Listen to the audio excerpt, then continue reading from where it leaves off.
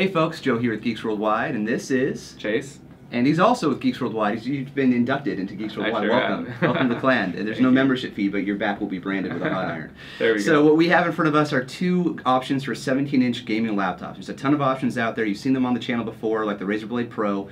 But I have zero experience with MSI and zero experience with Eluktronics. So we're going to take this a little bit differently. We're going to go through both of them. We're going to talk about what we like and dislike. I've had this now for a week. Chase, how long have you had yours? 2 weeks. 2 weeks. Yeah. So we're going to dive into them, but again, a little differently than before. So first, let's talk specs. They're both fairly similar with one key difference being the GPU. So let me go through it. We have two 17-inch IPS panels. It's 32 gigabytes of RAM. Hard drives, both SSD. This is a 512. Is yours a 512 or 1 terabyte? 1 terabyte. Okay, so you got me there. That's Yeah, good. All right, you're winning the battle so far. Now the key difference, even though, again, another similar thing is that the CPU is an i7-9750H, which is a hex-core processor, and pretty much the standard for 17-inch gaming laptops, and 15-inchers, by the way.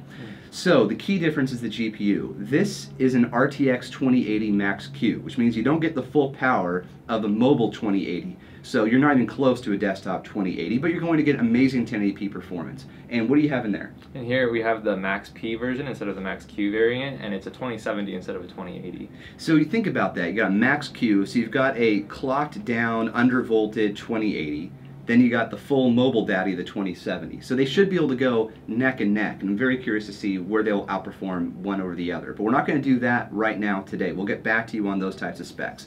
But we can do a little tour of these chassis and then talk about some of our performances. So let me show you what this sucker looks like. So on this keyboard, go ahead and flip that one around and open it up too. We can put them side by side. So this keyboard deck is a little crammed in my opinion, but it's even less crammed than yours. So at least with these chiclet style keys, you get a little bit of space so you can, in your peripheral vision and with your feeling, you can tell that there's some gap between the keys, and the number pad does stick out a hair further than the other keys. But on yours, it's just sort of all jammed together. Yeah. I mean, it looks like a phone, one of those soft keyboards on a phone. Yeah. Yeah, so what's it like typing on it? So I will say that it is kind of difficult sometimes because if you have larger fingers, which I fortunately do not, but someone has used my laptop who does have larger fingers, and they were complaining a lot about the fact that when they would press keys, like if they were typing quickly, they would often type 2 letters at a time, and also the haptic feedback on these keys is pretty minimal, so a lot of times you can't really feel when you get like that press feeling, so you'll hit keys without realizing it, and you'll look back at your sentence you typed or whatever it may be, and you'll see that you actually added a few characters that weren't intentional. And what's your use case? You're a student. Yes. All right, so you take this to class and you type on it? So I use this as a note-taking machine, but I also use it for gaming when I'm at my house because I don't really have the ability to keep like a mobile desk or like a standing desktop. So I went with this route because I figured I wanted something that I could use for all purposes, whether it's going to class and taking notes, the battery life of doing that, or just performing on games at home. Awesome, awesome. So with this keyboard, I don't really have those challenges. I think the space is a big difference as well as the key travel, but I find it very comfortable to type for long periods of time. In fact, I do prefer the typing experience of this over my daily laptop, which is a Razer Blade Pro, sorry, a Razer Blade 15, not the Pro, 15-inch model from 2018. Let's talk trackpads. Okay. And I know you've had some challenges with yours. Yeah, so the trackpad, it has that Windows Aptic Touch feature, which basically allows you to click without actually pressing down on the touchpad. And I've had some battles with that feature because no matter how light or how heavy I tap without actually clicking the mouse pad, it'll register a click in whatever I'm doing, which can cause a lot of problems if you're like trying to use the 2-finger scroll feature, or if you're just meaning to, you know, right-click on something, but you accidentally left-click, and it can be a battle with the touchpad. Now this touchpad I absolutely love. I think it's great. Both run Windows Precision drivers, both are glass, but MSI's done a great job here. I have zero experience with MSI prior to this laptop, and I'm very impressed with the trackpad. I guess the best way to describe it is I'm just not worried about it. Yeah, and yours has that rose gold trim, baby, all over the place. And yeah, we should definitely talk about that. Why don't we do something a little bit different? Go ahead and close that down. Let's do a swap. Oh yeah? All right, this is not permanent, all right. Just for the video. Hold that. All right. Yours is heavier. It is. That's almost 5 pounds. And how heavy is yours? Almost 5 pounds. Really? Yeah. It must be the weight distribution. I think mine's about 4.5. Okay. Well, I mean, it's a pretty big difference. Yeah. Right. So one of the key differences in the chassis between the two is the material. So this is an aluminum deck, and if you can just kind of tilt that forward, you can see that it is prone to fingerprints. In fact, MSI ships with the laptop a full-sized microfiber cloth, not like a little one you get with your Oakley sunglasses. Anybody buy Oakley sunglasses anymore?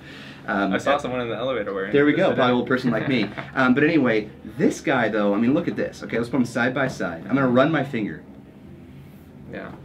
I can definitely see my fingerprint on both, but hardly on this one. So this is a magnesium alloy chassis. It's a newer, lighter material that is durable, but it has more of a plastic feel. So if you prefer the cold touch of metal, then you won't want this. But you do get that lighter weight. Yeah, that's a good point though about the temperature. I hadn't realized that my laptop doesn't ever actually get cold, whereas this one already is cold to the touch. So right. It is an interesting difference. Yeah, and so I have permanently cold fingers. So when I touch it, it's just like I'm home. But you know, this is great though. I like the way this looks and feels. It does feel substantial. It doesn't feel like a cheap device. Yeah. So let's talk about price, because even though they're both similarly spec'd, you know, although that is the 2080 Max Q and this is the 2070 Max P, they are competing devices, but they are not priced anywhere in the same ballpark. Yeah. So what did this run you? So that, with a bunch of other accessories included, was only $2,000. $2,000 on Amazon. Yeah. Okay. So this guy on Amazon is over $3,000, Yep. and the price does vary. It depends on exactly which model you want and who's reselling it, but $3,000. Yes. And I'm seeing as high as $3,500 just to find the right spec.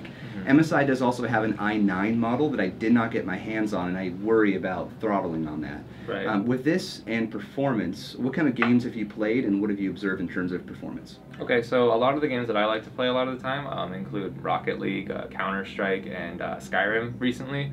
And Skyrim was really my game that I wanted to press the performance with. I know that it's an old game, right? It came out in 2012.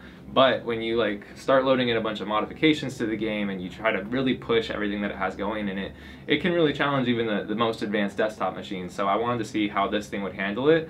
And if you cap it at 60 FPS, which it does by default, there is nothing that my laptop hasn't been able to achieve and stay at that FPS range with that game. So really every game I've thrown at it's had great performance. Counter-Strike, a game you might be familiar with, it sits above 300 FPS the entire time I'm playing on pretty much medium and max settings. So it's a high performer for sure. That's awesome. Now the kind of games I'm playing here are a little bit different, although I am playing Witcher 3. So Witcher 3 and Skyrim, both open world games. Witcher 3 is a few years more recently released, 2015 I believe.